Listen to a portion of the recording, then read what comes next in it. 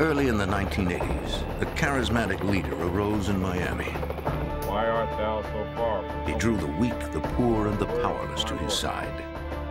He promised them a better life, but they had to follow his commands to earn it. His temples soon sprouted across the country as thousands were drawn to his gospel. And those who questioned his doctrine started turning up dead. Local police and the FBI had to stop him.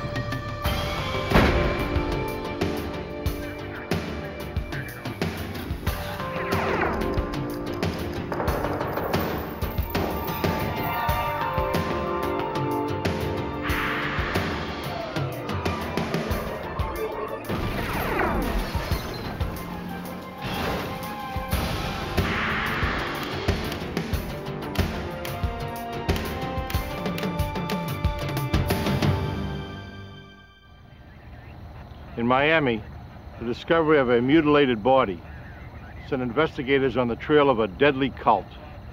But agents found a wall of silence around the cult's members.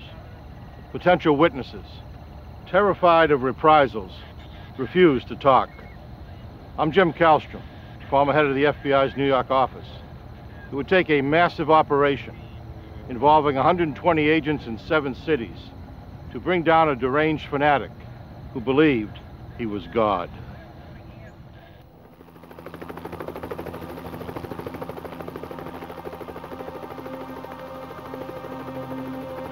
Friday, November 13th, 1981, Miami, Florida.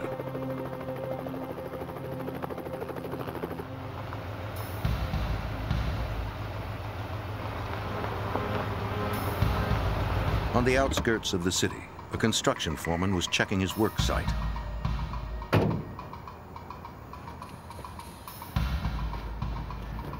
On a dirt road, he came upon something wrapped in blankets. It was a body. He called police.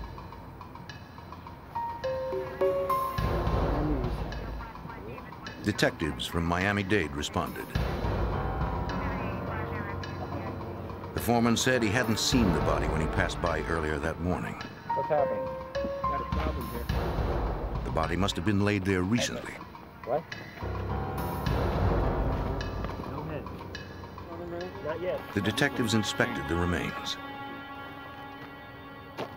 It was an African-American male. He had been decapitated. Detectives found only a set of keys on the victim. There was no wallet or identification. No, we just... 4 feet away, detectives found the victim's head wrapped in sheets. How far do you think it's worth? His fingerprints were taken in the hopes that they might help identify the man. Decapitations are rare, usually performed to hide a murder victim's identity.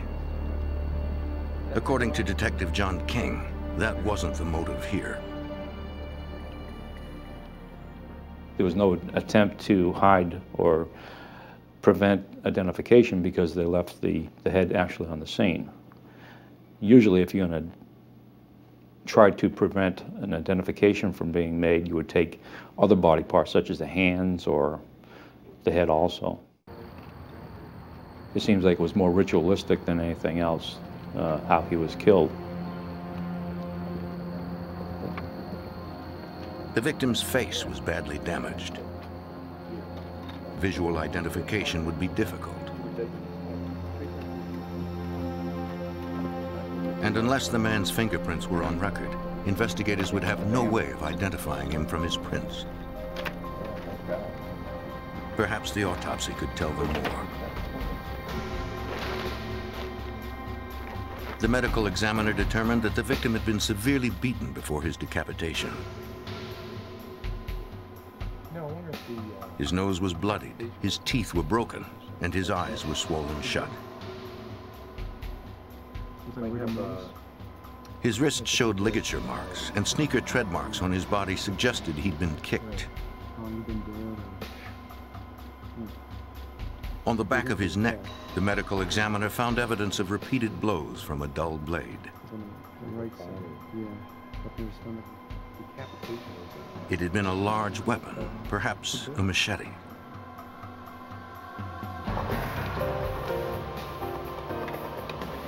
Comparing the victim's fingerprints wouldn't be easy. In 1981, the database wasn't computerized. Features of the print had to be compared manually against thousands in arrest files. Eventually, one investigator hit the mark. The victim's name was Aston Green, age 25. All right. He had been arrested a month earlier for a misdemeanor driving charge in Fort Lauderdale. Yeah, we got a match. They found no history of violent crime. 510. Detectives went to Aston Green's last known address, his mother's house. My son? Yes, ma'am. Can you maybe help us out by telling us when After the last time informing you Mrs. Green of her son's death, detectives asked her about I Aston. can't tell you right now because it's an ongoing investigation. She said her son had recently turned to religion. We need to ask you a couple questions. He seemed very serious about it. She'd last seen him 2 weeks earlier. She'd prepared a vegetarian meal for him in accordance with his new religious beliefs. So tell me what's going on with you? What did you do to him? They talked about his conversion. He explained he was a Hebrew Israelite, a Yahweh. She told investigators that his son was committed to his Yahweh beliefs. That's when we first heard the word Yahweh. I had no idea what the Yahweh was all about. I never heard the name before, knew nothing about them. I don't know, but Aston Green's mother didn't know his new address, though she did have a phone number. I know it's a bad time. this is the number that he gave me the last time I saw him. She said he had a housemate but didn't know his name. Information that you can have that might help. From the phone number, detectives determined Green's new address, about 12 miles from downtown Miami. Due to the violent nature of the murder, they called for backup before approaching the house. No one answered. Dade County Police, open up! Perhaps Green's housemate had been harmed too. Detectives decided to enter the house. The key they found in Green's pocket fit the lock. Dade County Police! We entered the house thinking that hopefully we wouldn't find any other bodies, but we went in to check it out. We found a number of items of a religious nature, textbooks, workbooks, a lot of literature. It turned out that it was from the Hebrew Israelite religion. There was no sign of the housemate.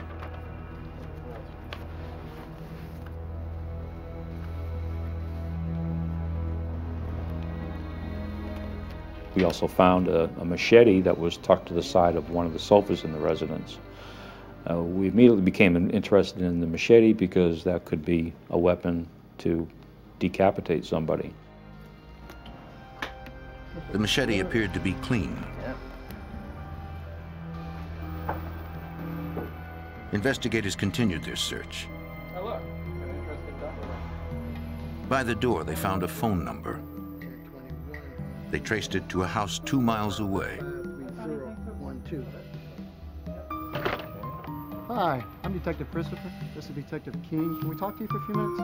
At the house, the detectives talked with a group of Hebrew Israelites. I'm sorry to have to inform you, but Among them was Aston Green's housemate, Carlton Carey. All of them knew Green through the Yahweh Temple. Mr. Green. They told investigators that Green, like themselves, had grown disillusioned with the rigid social doctrine of the temple. Can you tell me something about? I seen him in the temple, but I don't To them, adherence to the temple's leader was at too high a price. We're just trying to get as much information. Their colored turbans signified their desire to break away from it. It makes this much easier on us. We spoke to them briefly. We got a little bit of background information on the temple and what it was all about, and we asked them to respond to the homicide office so that we could take statements and in-depth interviews with them about what happened and what they knew. Several suggested that the killers were probably zealous members of the Yahweh temple who wanted to silence those who questioned the doctrine. Most were afraid to say more, especially to police. They were already branded dissenters. They feared any further disobedience could be punished by death.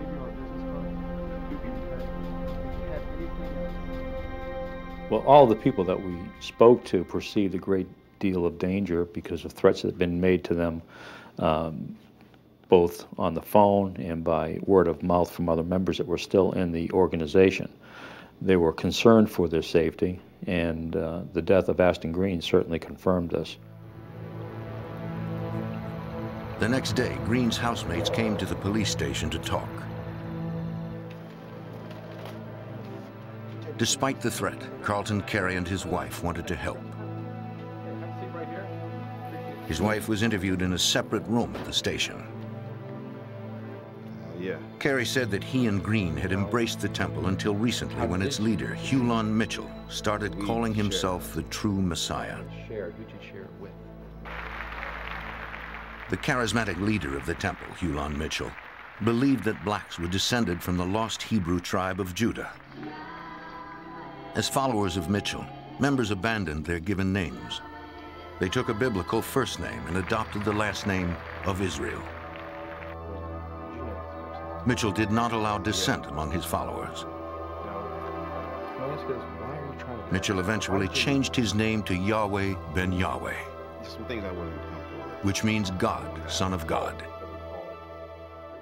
In fact, during the interview we had with him, he referred to Hulon as not the Messiah, but a crook and a swindler, which was his characterization of Hulon Mitchell at that time. Carey still had reservations about talking to police. Detectives offered to escort him home. Gentlemen, a ride home? Fine. All right. He declined, opting to leave with his wife alone.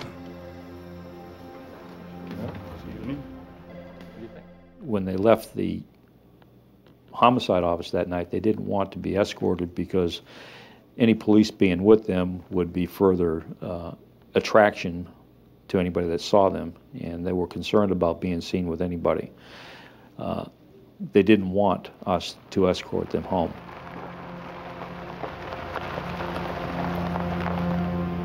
Carey and his wife took a winding route home to make sure no one had followed them.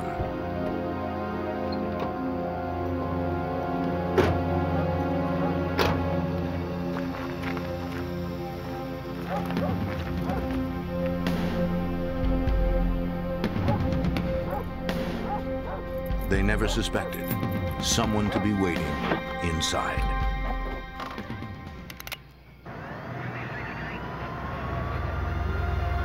As Miami police investigated the beheading of a dissident member of a religious group, 2 informants were ambushed in their home. Carlton Carey had been shot to death. His wife, Mildred Banks, had also been shot, then her throat was slashed. She barely clung to life. Like the beheading victim, the 2 were dissident members of the Hebrew Israelites. At the scene, police found a bloodied machete.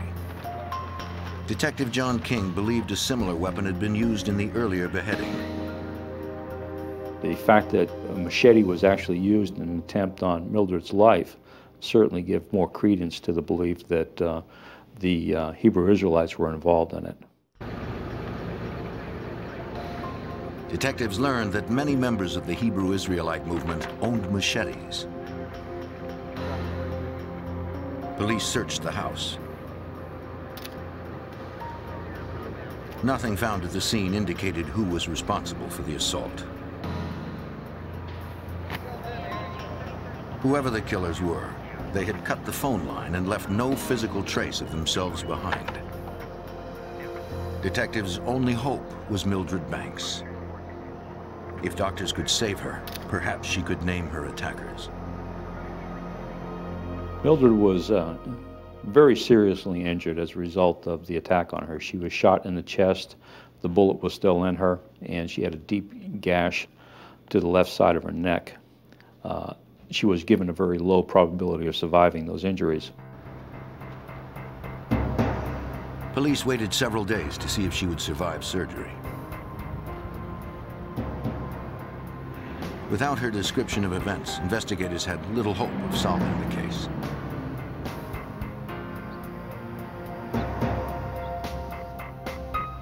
Mildred Banks pulled through. When she was conscious, investigators visited her in the recovery room.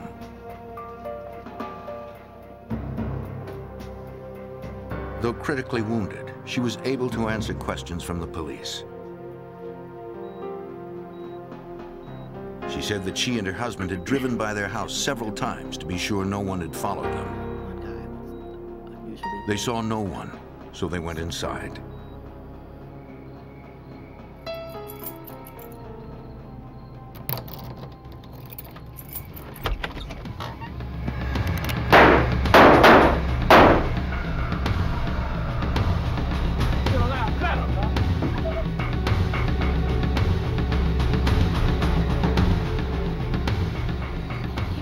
She was certain that her attackers were Yahweh's, sent because they had spoken to police that day. She never saw their faces. We were concerned that they may actually make an attempt on her at the hospital, so we posted 2 police officers at all times with her throughout her stay at the hospital. They were there 24 hours a day, 7 days a week, for approximately 1 month. The message of this most recent attack was clear to dissenting members of the Yahweh Temple. Those who spoke out or cooperated with police would suffer reprisals.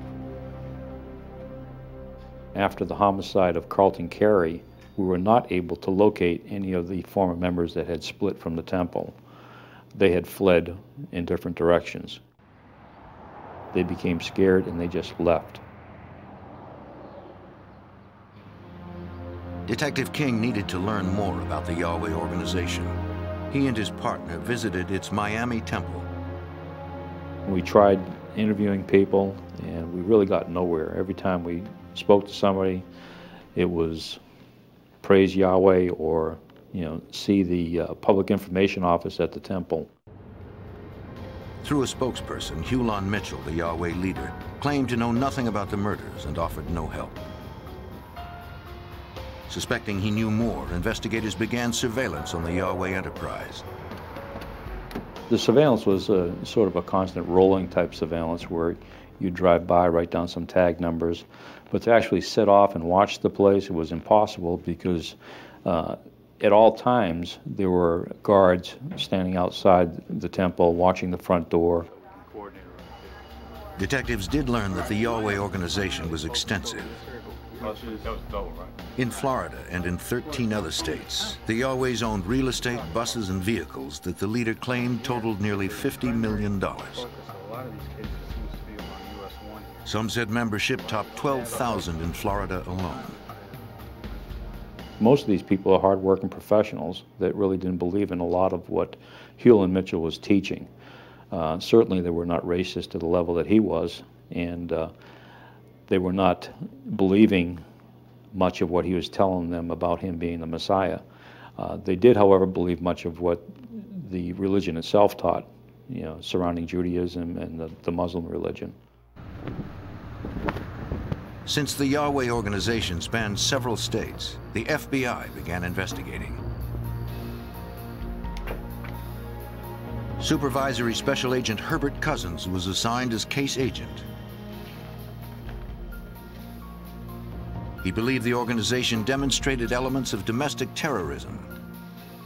Domestic terrorism investigations are conducted in a group of individuals who engage in criminal activities to further their social or political goal. Local and federal investigators looked deeper into the organization. Why art thou so far from helping me? Hulon Mitchell invited the homeless, the destitute, and the ex-con to join his Hebrew Israelites. Lord shall swallow them up. The request of his People with lips no job or family found a place to belong, receiving food, shelter, and employment. for the Son, which This is as a kindness bridegroom didn't coming reflect out Mitchell's of the underlying chamber mission. from the earth. And their seed He taught that blacks, as the true Jewish people, had a crucial role. for they intended evil against thee. He told his followers that their duty was to bring about heaven on earth by destroying the white oppressors. Knowledge. To his most avid followers, Yahweh ben Yahweh was the Messiah, and everything they had belonged to him, Line has gone out, including their labor. and their words to the end of the world. To raise revenue, the Yahwehs manufactured and packaged their own hair care products, tonics, beverages, t-shirts, wine, and more. The merchandise was shipped to his network of temples all over the country.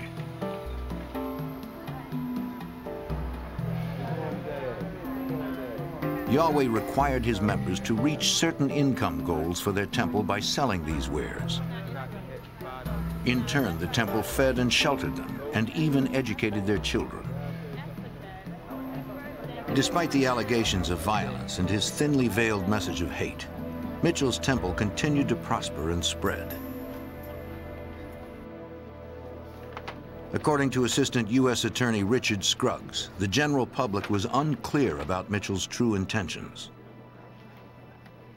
The Yahwehs in the early 80s had been amassing power and property, and they had a kind of a dual reputation. People saw them as a somewhat scary group that they knew were preaching hatred and violence, but at the same time, they outwardly appeared to be quiet, well-behaved, mannered, and they would go in and buy these properties in distressed neighborhoods and actually clean them up.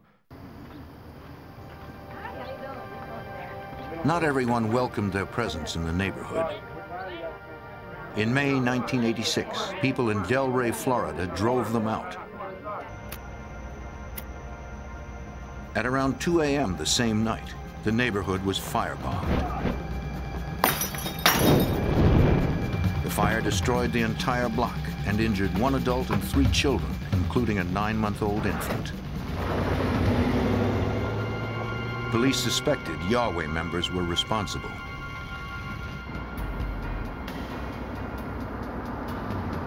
One officer recalled an incident that happened in the area about an hour before the bombing. While cruising the neighborhood, he spotted some men dressed in black standing near a van. The area reeked of gasoline. The men seemed suspicious, but they weren't doing anything illegal. They claimed they were having engine trouble. He took down the license plate number and left.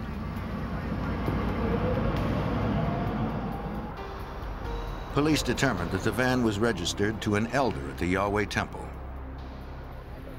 Hulan Mitchell denied any involvement in the firebombing attack. One of his followers was more cooperative.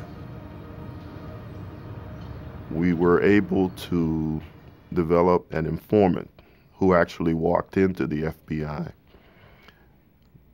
who provided information regarding the group.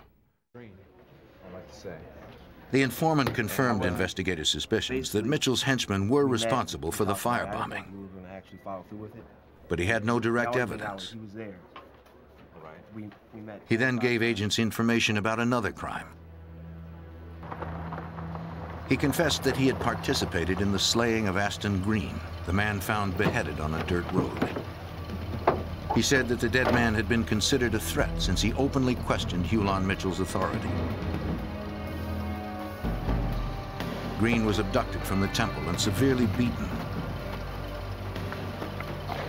All right, head back to the van. Get back to the truck. The informant drove him there, and another member carried out Mitchell's order to behead him.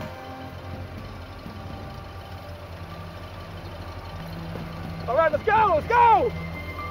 Get out of here, let's go! Why should we believe? The information was crucial but limited. Investigators still had no physical evidence tying Hulan Mitchell to Green's murder. Authorities would have to carefully build trust among the ex-members. Detective John King re-interviewed Mildred Banks, the woman who had been ambushed in her home. In following up from the information with Woodside, I made contact with Mildred Banks, and she turned me on to an individual that was a former member of the organization that might be able to assist me. I subsequently made contact with that person, who took me around to a number of locations where former members resided. As investigators continued their search for a witness courageous enough to come forward, Miami police received more disturbing news.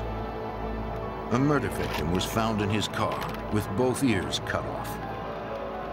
Police wondered if this ritualistic killing could be related to the machete attacks. In September of 1986, as FBI and Miami police investigated the leader of the Yahwehs, Hulan Mitchell, police responded to another bizarre murder. 61-year-old Raymond Kelly was found stabbed to death in his vehicle. Both ears had been severed. One was recovered at the scene. Police believed the killer took the other. Metro-Dade Homicide Lieutenant Rex Remley's squad worked the case. In the Dade County area, we had experienced a number of cases in which victims had been murdered and there was an ear missing. In several of those cases, it appeared that it may be the same perpetrator that had committed the crime. To investigators, it looked as if Kelly had been drinking just prior to his death. Detectives collected several sets of prints from the vehicle. But what investigators found missing from the car held greater importance. According to the victim's wife, he always kept a .38 revolver in his glove compartment. Now it was gone.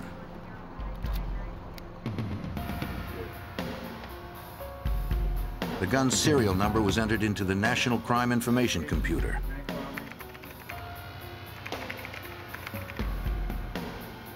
If the gun turned up anywhere in the country, Miami-Dade police would be notified. Weeks later, police in Opelika, a suburb of Miami, responded to emergency calls from residents of an apartment complex.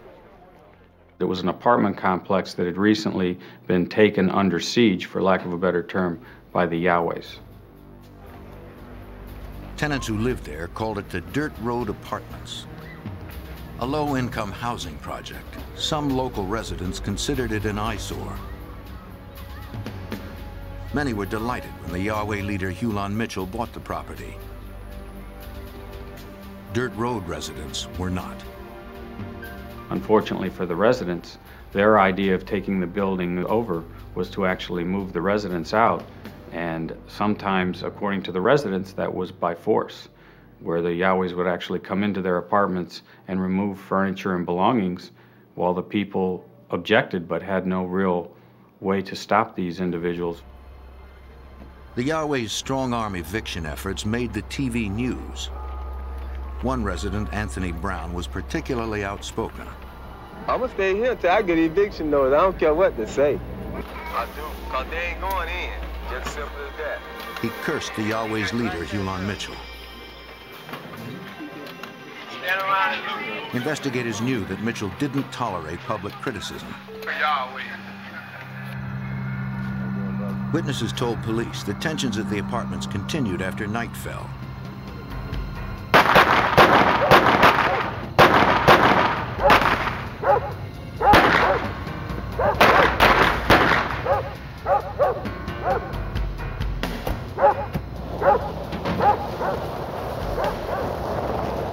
That evening, violence erupted and 2 men were killed.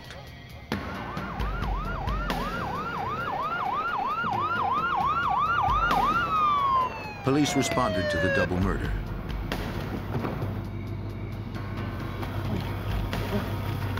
They chased one of 2 suspects in the shooting.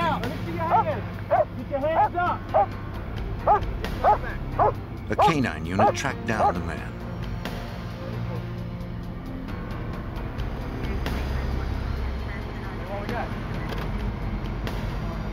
The suspect carried nothing in his pockets except 2 bullets.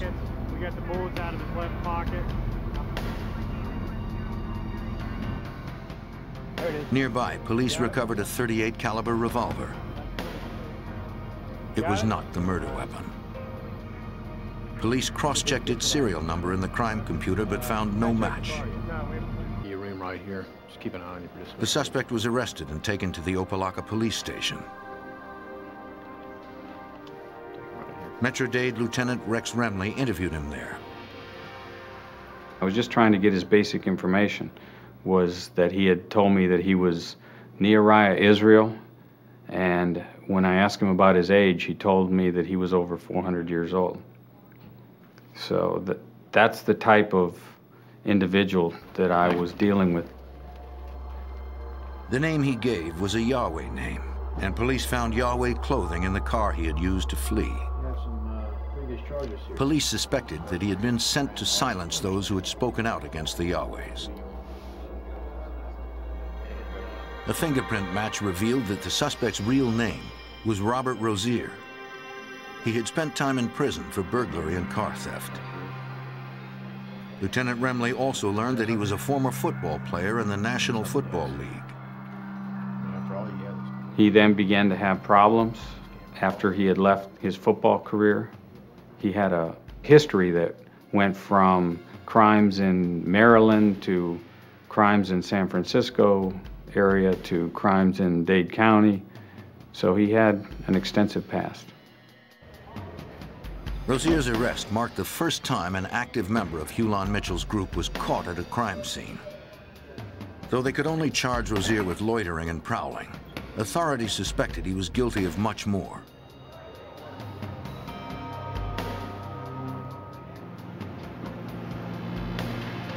Miami police looked for more information from residents who lived nearby the complex.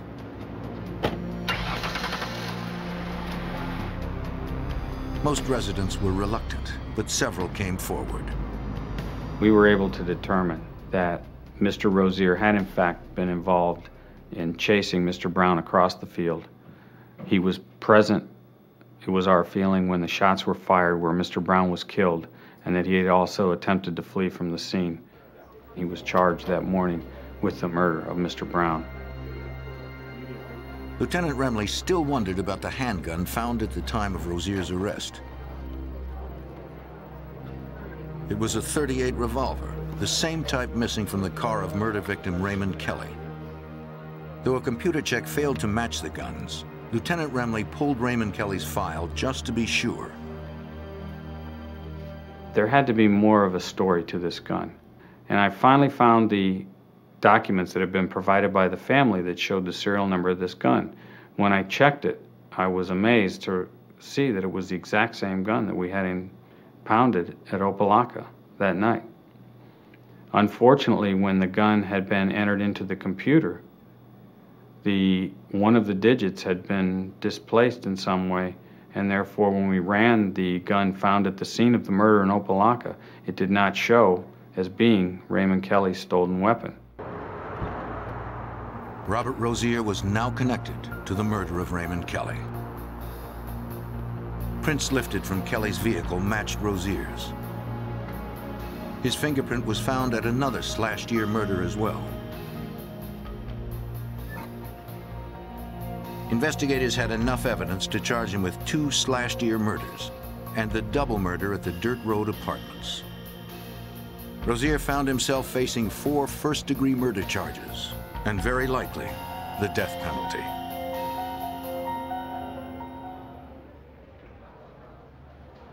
As Miami investigators tried to close in on Yahweh leader Hulan Mitchell, they arrested a man suspected of being one of Mitchell's enforcers. Robert Rozier sat behind bars facing 4 capital murder charges. Investigators hoped Rozier would turn on the leader.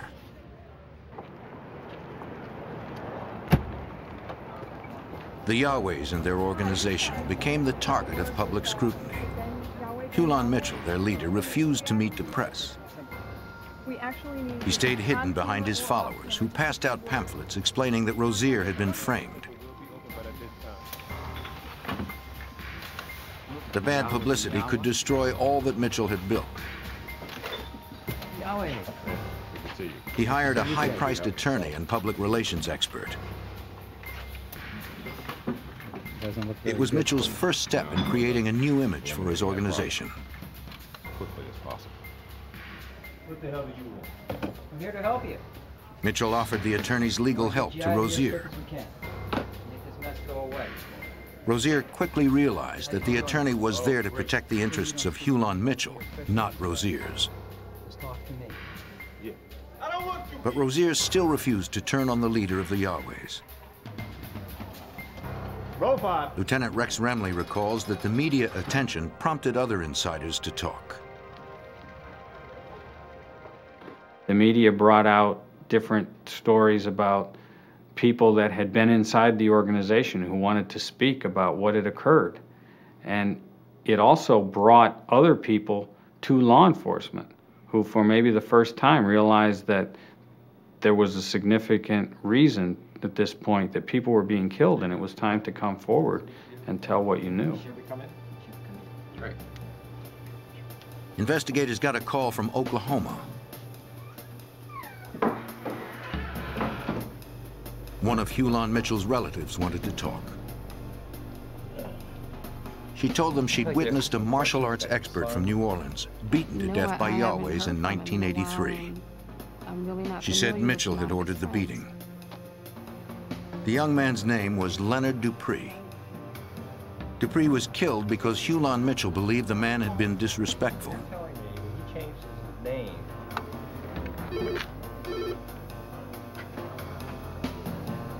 Detectives tracked down Dupree's mother in New Orleans. Hello, my name's Rex Remley. She confirmed that Leonard was a martial arts expert and had left home in 1983 to join the Yahwehs. But without a body or other evidence, investigators couldn't arrest Mitchell. While investigators were learning about Hulon Mitchell's dark secrets, he was opening his temple to the public. Water coolers down the hall. Okay. And you're off. To improve its image, Mitchell encouraged the most avid followers to take work in the community at large. But one avid member was beginning to change his mind about the leader he had followed so closely. For weeks, Robert Rozier sat behind bars, watching Hulon Mitchell distance himself further and further from the murder suspect. Then, in June of 1987, Mitchell formally excommunicated Robert Rozier on live TV. With the symbolic stroke of a marker, Mitchell had separated himself from Rozier permanently. Rozier had no one left to protect but himself. He decided to begin working with the FBI. It was the break agents were hoping for. Just after his transfer to federal prison, Rozier told investigators that he knew of at least 20 murders across the country that had been ordered by the Yahweh leader Hulon Mitchell. To agents, it was clear that Mitchell hid behind organized religion as a front for organized crime.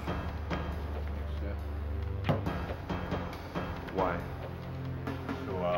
Rozier also explained why he and another man killed Anthony Brown and Rudy Broussard at the apartments in Opelika. For Special Agent Herbert Cousins, it confirmed what he already suspected. Brown and Broussard were executed. That's pretty much what happened. They resisted being evicted from their homes, and they spoke out on TV against the Yahwehs, and we were told that was the reason why they were murdered. Rozier also confessed to the murder of Raymond Kelly and another man whose ears had been cut off.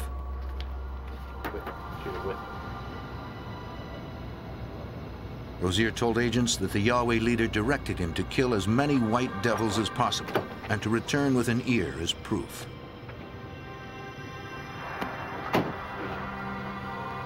With Rozier, the FBI had a witness who could connect Hulon Mitchell to deadly violence. But because he was a killer himself, Rozier wasn't an ideal prosecution witness. U.S. Attorney Richard Scruggs needed to find others willing to corroborate Rozier's stories. We just started traveling all over the country, tracking down these individuals, trying to convince them to testify and to cooperate. One of the questions that we would get early on from the witnesses or from the prospective witnesses was, will I be at risk if I testify? Will something happen to me? Am I likely to get killed? It's the only time in my 22 years of experience that I have told people, because I felt like I had to tell them, is that yes, there is a chance that you will suffer retribution. Hulan Mitchell fought the investigation by continuing to polish his public image. I would like everybody to give a nice warm welcome. He continued to turn distressed buildings into gleaming properties. The opening of the store. As Yahweh ben Yahweh, he toned down his anti-white message and made large contributions to popular causes. I think it'll make the area a better place. Watching Yahweh become stronger and stronger and watching him become more and more accepted by the community, I, as well as all of the investigators, felt he had to be stopped. Hulan Mitchell became a bigger-than-life public figure, enjoying all the legitimacy money could buy. He seemed unstoppable.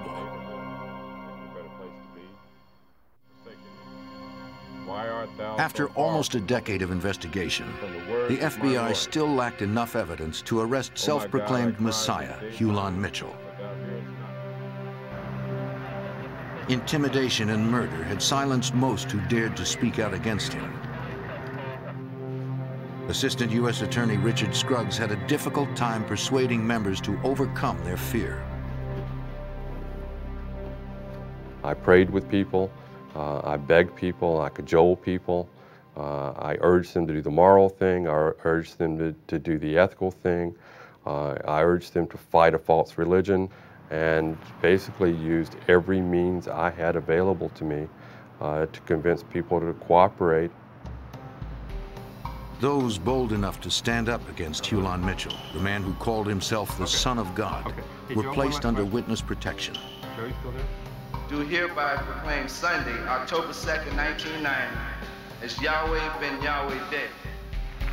As Mitchell continued to thwart the investigation privately, publicly, his legitimacy grew as Yahweh ben Yahweh. He's having photo op sessions with the mayor. The mayor proclaimed Yahweh ben Yahweh Day, and there are banners on the streets saying, proclaiming Yahweh ben Yahweh Day. In October 1990, despite his public successes, the FBI filed sealed arrest warrants for him and a dozen of his followers. They were kept secret to allow the FBI a month to plan the arrest. Agents dubbed the plan Operation Jericho. Special Agent Herbert Cousins knew it would be dangerous to take Yahweh ben Yahweh in Miami, since he was at the height of his popularity there.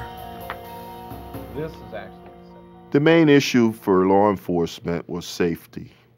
The safety of the individuals, the law enforcement members involved in the arrest, and also the safety of innocent individuals and the safety of Yahweh members, including Yahweh ben Yahweh. Fortunately, Mitchell and others named in the indictment were scheduled to embark on a multi-city tour. Yahweh ben Yahweh's first stop would be in New Orleans. The main arrest team would seize him at his hotel. Once he was in custody, teams in 6 other cities would capture his henchmen across the South.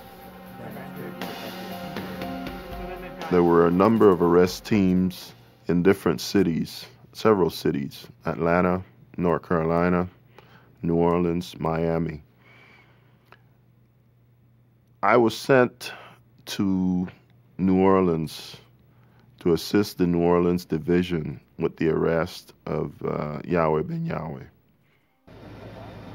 On November 6, 1990, Hulan Mitchell arrived at the Monteleone Hotel in New Orleans. The FBI was already there.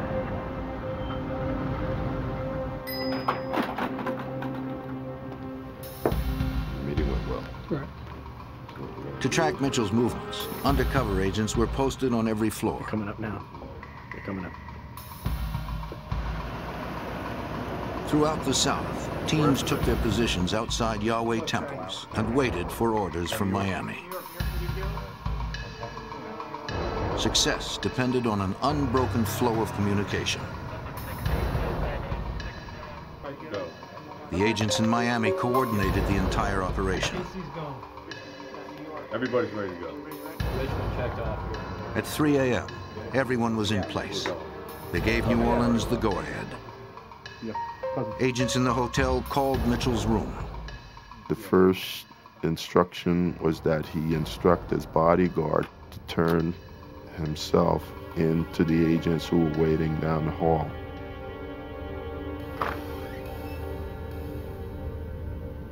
Here comes the bodyguard. The second instruction was that he come out with his hands up and that he walk slowly down the hall. Let's go.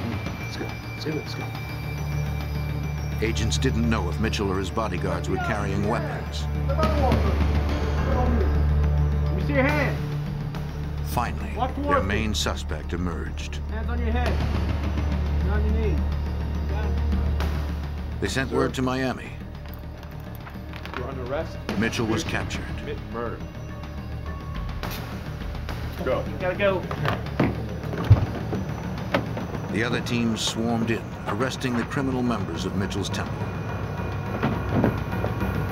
Get down! Down! Get out of here! Next passenger! Open the side door! Step to the rear of the van! In a matter of minutes, scores of agents mobilized to capture a dozen suspects across hundreds of miles. Make a form of line. Stand beside each other. No one was hurt. We accomplished our goal. We arrested as many individuals as we could identify during the operation, and that's why I believe it was very successful. Yulon Mitchell was charged with extortion, conspiracy, and murder in aid of racketeering. Prosecutor Scruggs believed he was still dangerous.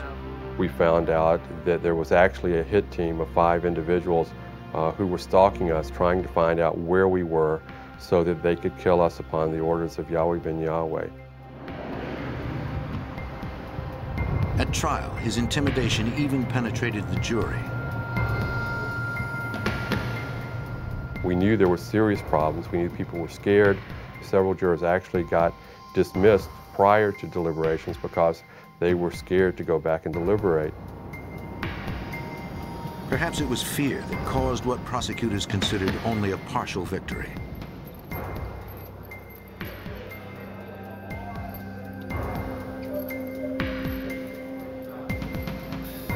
In May 1992, Yulon Mitchell and 6 of his more violent followers were found guilty of conspiracy.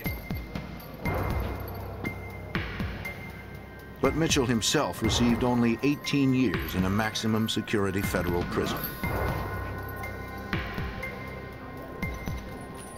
It had been a difficult case for investigators. He found a successful philosophy that people would flock to and actually start joining and pledge their allegiance to him. And I think the more power he obtained, the more influence he obtained over his followers, that he ultimately lost control of himself. And he believed in his own mind he could do anything, even order life and death. Yulon Mitchell is locked away, his murderous actions halted by those who saw through his false gospel.